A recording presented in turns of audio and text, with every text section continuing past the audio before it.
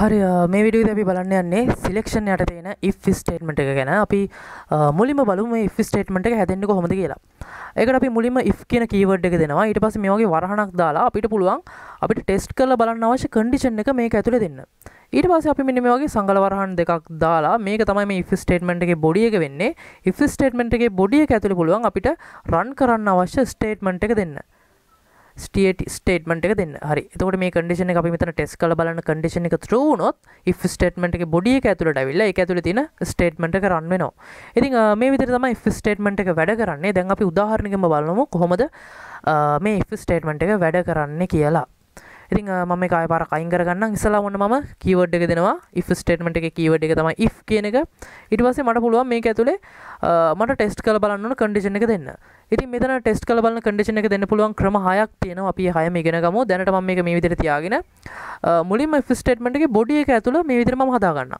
ඒ කියන්නේ මෙතන දැන් මම ටෙස්ට් කරලා බලන දේ true වෙනවා නම් මොකක් හරි output එකක් දෙන්න කියලා මම කෝඩ් එකක් දෙනවා මේ විදිහට. අපි දෙමු cout එකක් දීලා I love C++ එක කියලා එන්න කියලා. හරි. මේ විදිහේ කෝඩ් එකක් මම දෙනවා. එතකොට දැන් මම මෙතන මොනවා හරි ටෙස්ට් කරලා බලනවා නම් ඒ ටෙස්ට් කරලා බලන දේ true වෙනවා නම් මට මෙන්න මේක output එකක් විදිහට ලැබෙනවා. ටෙස්ට් කරලා බලන දේ false වෙනවා නම් අපිට මොකක්වත් output එකක් ලැබෙන්නේ නැහැ. හරි. එතකොට දැන් අපි බලමු කොහොමද අපි මේක ඇතුලේ condition check කරලා බලන්නේ ටෙස්ට් කරලා බලන්න කියලා. මුලින්ම අපි බලමු ඉලක්කම් දෙකක් ටෙස්ට් කරලා බලන්න කොහොමද කියලා. මම 3 කියන ඉලක්කම ටෙස්ට් කරලා බලන්න යන්නේ 5ට වඩා විශාලද කියලා. මම දැන් මෙතන දීලා තියෙන්නේ 3 කියන ඉලක්කම 5ට වඩා විශාලයි කියලා තමයි මම මෙතන දීලා තියෙන්නේ. මේකට අපි කියනවා greater than sign එක කියලා. එතකොට මම මෙතන දීලා තියෙන්නේ 3 5ට වඩා විශාලයි කියලා.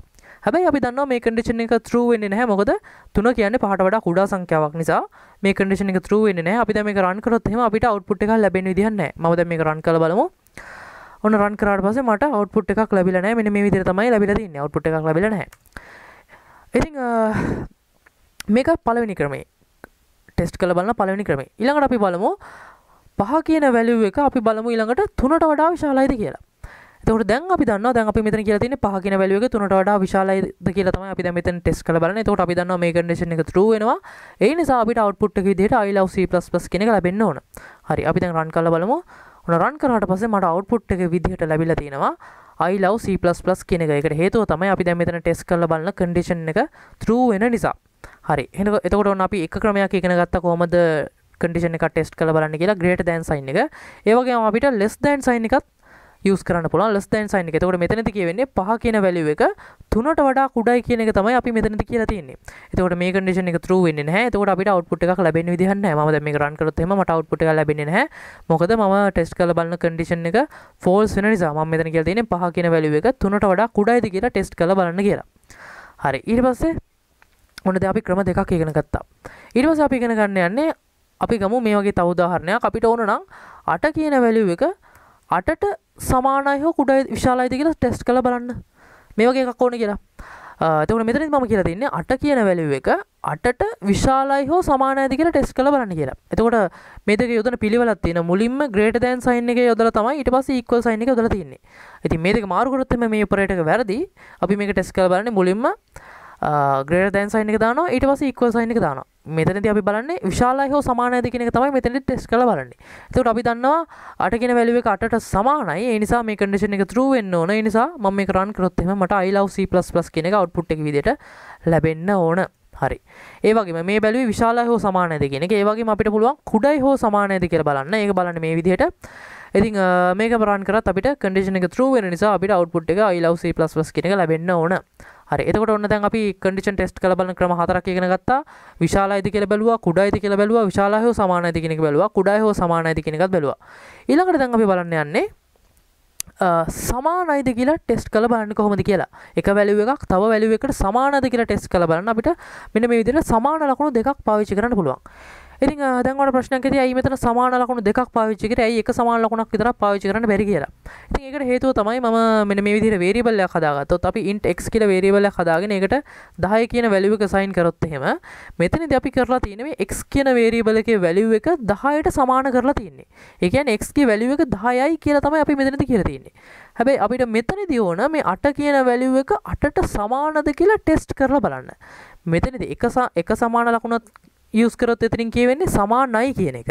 සමාන ලකුණු දෙකක් use කරොත් එතනින් කියවෙන්නේ සමානද කියලා ටෙස්ට් කරලා බලන්න කියන එක.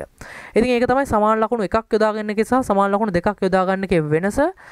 මම හිතනවා ඔයාලට තේරෙන්නේ නැති කියලා. ඉතින් එතකොට අපි මෙතනදී බලන්නේ 8 කියන වැලියු එක 8ට සමානද කියලා තමයි ටෙස්ට් කරලා බලන්නේ. ඉතින් අපි දන්නවා මේ කන්ඩිෂන් එක true වෙන නිසා අපි මේක run කරොත් එහෙම අපිට I love C++ කියන එක output එකක් විදිහට ලැබෙන්න ඕන. හරි. ඔන්න අපිට ඒක මේ විදිහට ලැබිලා තිනවා. ඒ වගේම අපි දැන් මෙතන වැලියු එක වෙනස් කරොත් එහෙම අපි මෙතන 8 වෙනුවට 10 දුන්නොත් අපි මෙතන බලන්නේ 10 සමානද 8ට කියලා. ඉතින් මේ කන්ඩිෂන් එක true වෙන්නේ නැහැ. මේක වැරදි නිසා අපිට output එකක් ලැබෙන්නේ විදිහක් නැහැ. මම මේක run කරොත් එහෙම ඔන්න මට output එකක් ලැබිලා නැහැ. හරි. එතකොට අපි දැන් බැලුවේ සමානද කියන එක. සමානද කියලා ටෙස්ට් කරන්නේ කොහොමද කියන එක. ඒ වගේම අපිට පුළුවන් අසමානද කියලා ටෙස්ට් කරන්න අවශ්‍ය නම් මේක සමාන ලකුණක් අයින් කරලා අපිට මෙන්න මේ ලකුණ යොදා ගන්න පුළුවන්. එතකොට මෙතනදි වෙන්නේ අපි මේක අසමානයිද කියලා තමයි ටෙස්ට් කරලා බලන්නේ. 10 අසමානයිද 8ට කියලා තමයි ටෙස්ට් කරලා බලන්නේ. ඉතින් මේ කන්ඩිෂන් එක true වෙන නිසා අපිට output එක විදිහට ලැබෙන්න ඕන I love C++ කියන එක. ඔන්න run කරාට පස්සේ මට ඒක output එක විදිහට ලැබිලා තියෙනවා. ඒ වගේම මෙතන value එක මම 10 කියලාම දුන්නොත් එහෙම. ඒතකොට දැන් මෙතන ටෙස්ට් කරලා බලන්නේ 10 අසමානයිද 10ට කියන එක. ඉතින් ඒක true වෙන්නේ නැහැ. ඒක false. ඒ නිසා මට output එකක් ලැබෙන්නේ දෙයක් නැහැ. මම මේක run කරොත් එහෙම මට output එකක් ලැබෙන්නේ නැහැ. හරි. ඉතින් ඔන්න දැන් අපි condition එකක් ටෙස්ට් කරලා බලන ක්‍රම 6ම අපි ඉගෙන ගත්තා. ඉතින් මේ විදිහට තමයි අපි if statement එක ඇතුලේ මොකක් හරි condition එකක් ටෙස්ට් කරලා බලන්නේ. හැබැයි programmer කෙනෙක් මේ විදිහට කෙලින්ම ඉලක්කම් දාලා මේ if statement එක ඇතුලේ ටෙස්ට් කරලා බලන්නේ නැහැ. එයා කරන්නේ variable වෙනම හදලා ඒ variable එකේ තියෙන value ටෙස්ට් කරලා බලන එක. ඉතින් අපි උදාහරණයකින්ම බලමු. ඔන්න මම ඉස්සෙල්ලාම හදා ගන්නවා variable එකක් int a කියලා variable එකක් හදාගෙන ඒකට value එකක් දෙනවා 15යි කියලා. ඊට පස්සේ int b කියලා variable එකක් හදාගෙන ඒකට value එකක් දෙනවා 18යි කියලා. හරි. ඊට පස්සේ දැන් අපිට ඕන මේ a සහ b කියන variable වල තියෙන value ටෙස්ට් කරලා බලන්න. මට මුලින්ම ටෙස්ට් කරලා බලන්න ඕන a කියන variable එකේ තියෙන value එක කුඩයිද කියලා b කියන variable එකේ තියෙන value එකට වඩා. හරි. එතකොට දැන් අපි දන්නවා a කියන variable එකේ තියෙන value එක 15යි b කියන variable එකේ තියෙන value එක 18යි. එහෙනම් මේ condition එක true වෙන්න ඕන. a කියන variable එකේ value එක b කියන variable එකේ තියෙන value එකට වඩා අඩුයි. ඒ නිසා මේ condition එක true වෙනවා. ඒ නිසා අපිට මේ I love C++ කියන output එක ලැබෙන්න ඕන.